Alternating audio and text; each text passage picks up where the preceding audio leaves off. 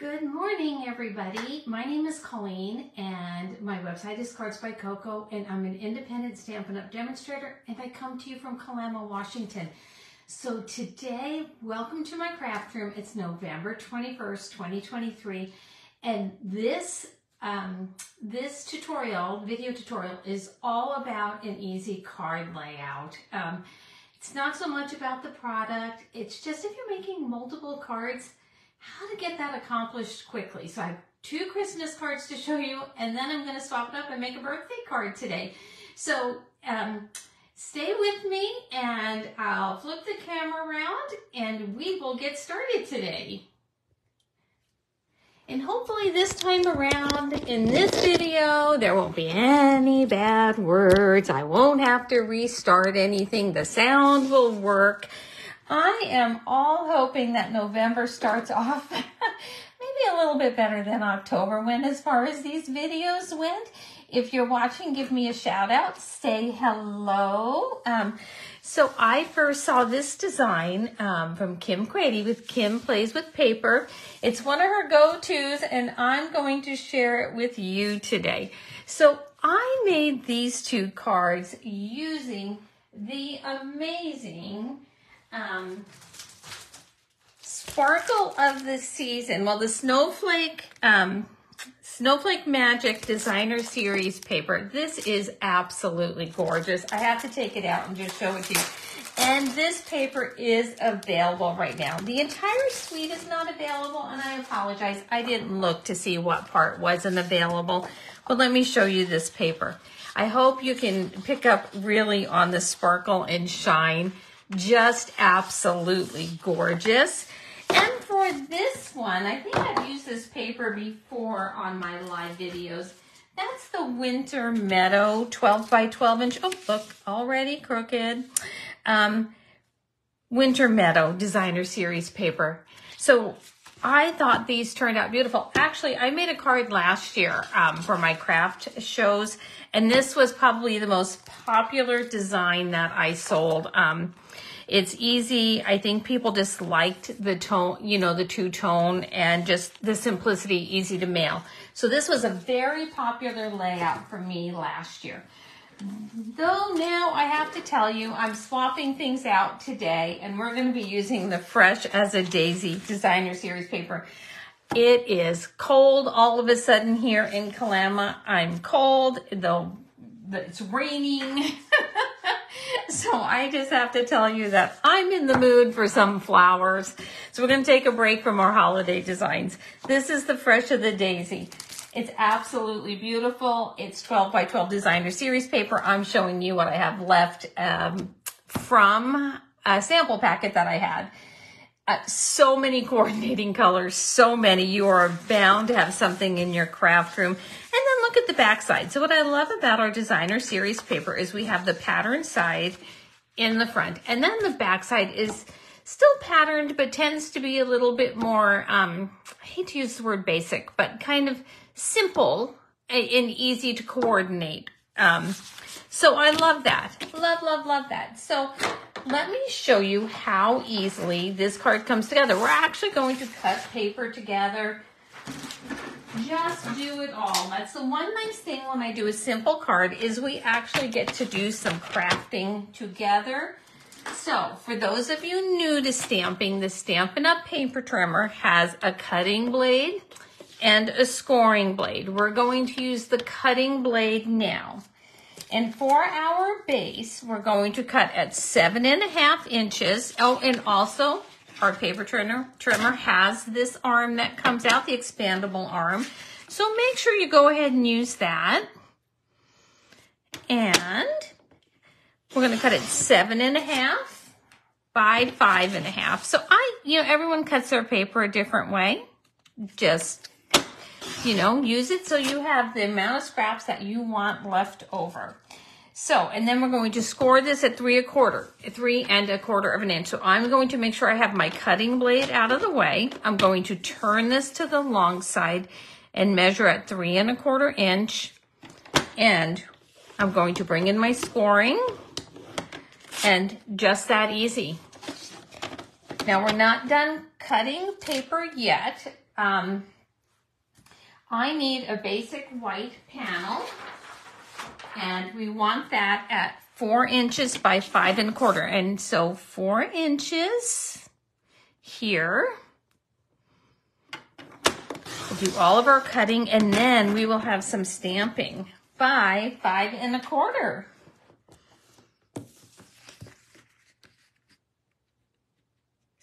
So how is your first day of November? Are you gearing up for Thanksgiving already? Getting all of your projects done?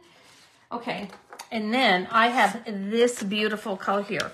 So I had thought about putting this on wild wheat, but I have a ribbon I'm going to tie in the wild wheat, but I really like this pretty peacock, and it's not a color you've seen me use very often. So let's go ahead and give that a whirl. Then we want to cut our designer series paper at 3 inches. So how do I want my flowers? I think I want them that way. Let's go 3 inches. I always take a look at my pattern paper and see which way I think it flows well, and then by 5 1/4. So again, this is one of those very easy patterns that you can make a lot of your cards with, and you know, just kind of kick them out. And then we want a coordinating piece of this at 1 1/4 inch by 5 1/4. So I will tell you that yesterday I saw Kim cut her designer series paper in 1 inch, and then she used like a little 1/4 inch to add even yet another layer, which I thought was pretty cool. But I'm just going to go ahead and go with the 1 1/4 inch here.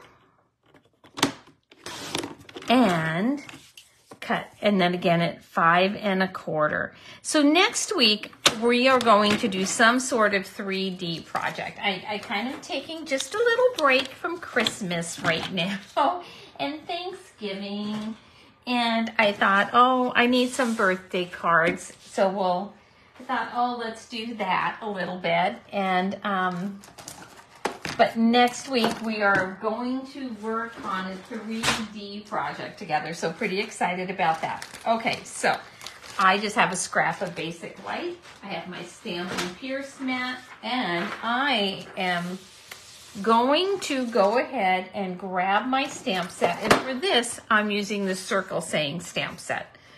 Really just, I absolutely love this set. It's been one of my favorites. And I'm going to grab the happy birthday. Grab whatever happy birthday you have that will fit on the piece that you want to cut, you know, for the design you want. Oh, let me grab a block here. I'm chit-chattering away and then forgot what I was doing. Okay, let's grab that. Take our little scrap of paper here.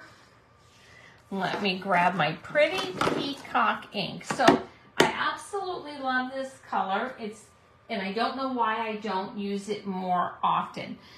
I am going to show you that on this particular card, I did some embossing with the silver. Absolutely think it looks beautiful.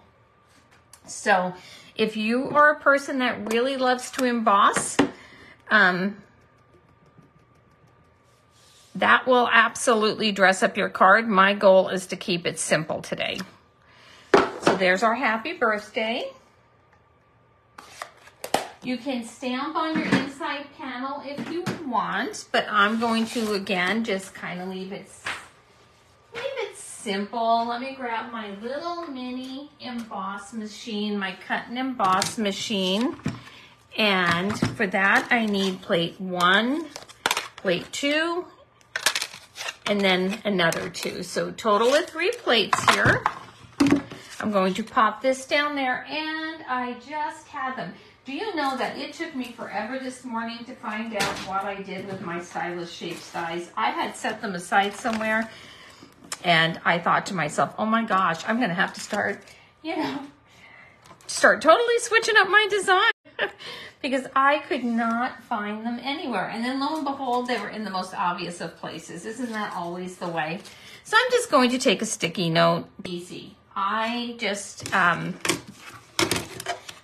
want to show you how easy it is to make beautiful cards without spending hours and hours and hours of time. Now, I will say that sometimes with my very close friends and family, every now and then I'll just, go all out. Well, especially if I'm those cards that are maybe some fancy folds, But for the most part, I tend to be a simple stamper at heart anyway. So this is, all I'm doing now is taking that 1 1/4 inch piece that I cut and lining it up with our inside panel. Just gonna line this up like that.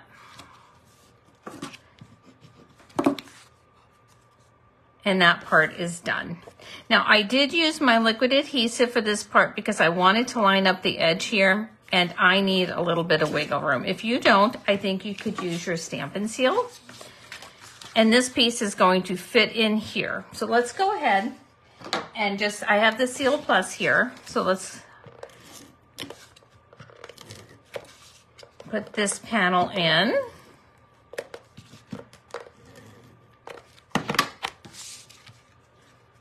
And pop that. Just look for normally I say look at the 3, make sure you have it even, because this will really, once it's down, it's down.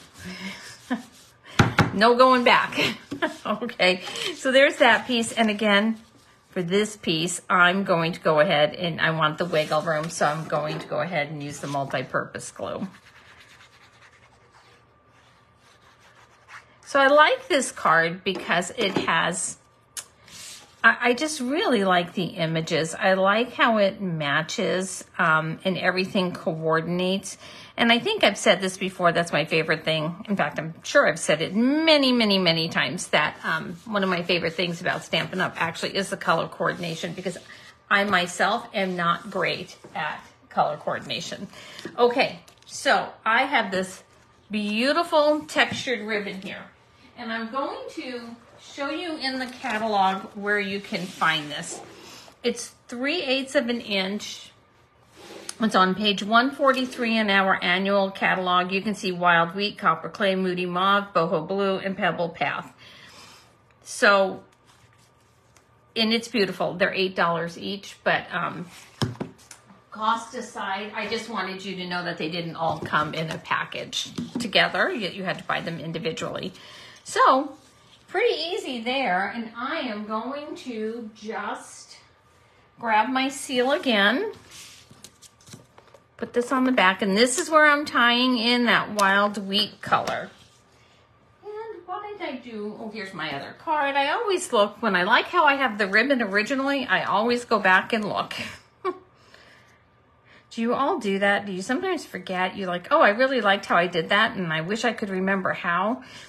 So sometimes I just keep those samples pretty close by. So you can see all I did was loop, loop, loop. That's what the back looks like. And that's why I put down the seal. Let me grab my ribbon scissors. That's another hint for you. Try and keep your ribbon scissors separate from your regular scissors. And then I'll trim those edges a little bit better once I have it on. Let's grab some dimensionals and pop this down here. So let me know what you think about this card. I am going to do like I said, either a fun fold or some sort of 3D project next week. So we're going to step it up a little bit next week. For those of you who are not aware, my new time to go live is no longer on Thursday mornings. It's Wednesday mornings at 10 a.m. Pacific Standard Time.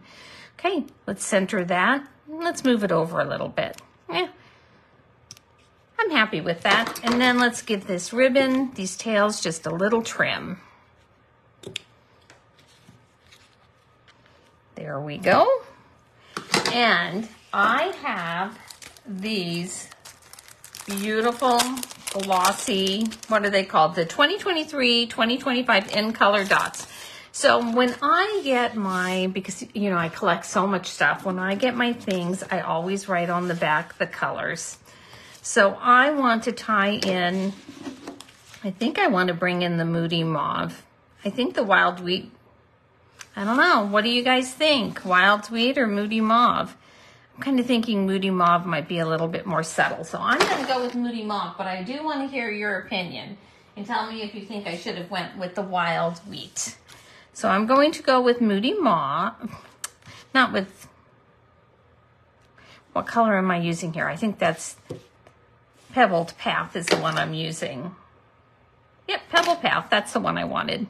I kept saying Moody Mauve, but nope, I want the Pebble Path. There we go there. I'm going to put one there. And then I'm going to put one right there. So I think that is absolutely so pretty. And Pebble Path is actually coordinating color. So I think that one worked out great. So you can see just how easy it is and how quickly this one card came together and how you can change the whole look. So these are my 2 Christmas cards that I made. Make the Season Sparkle. Use the same sentiment from the same stamp set. And then today was a birthday card. So stick with your simple layout and have fun making some cards. And thanks again to Kim Quaid from Kim Plays with Paper for this fabulous design. Okay, everyone have a great day. I'll see you next Wednesday.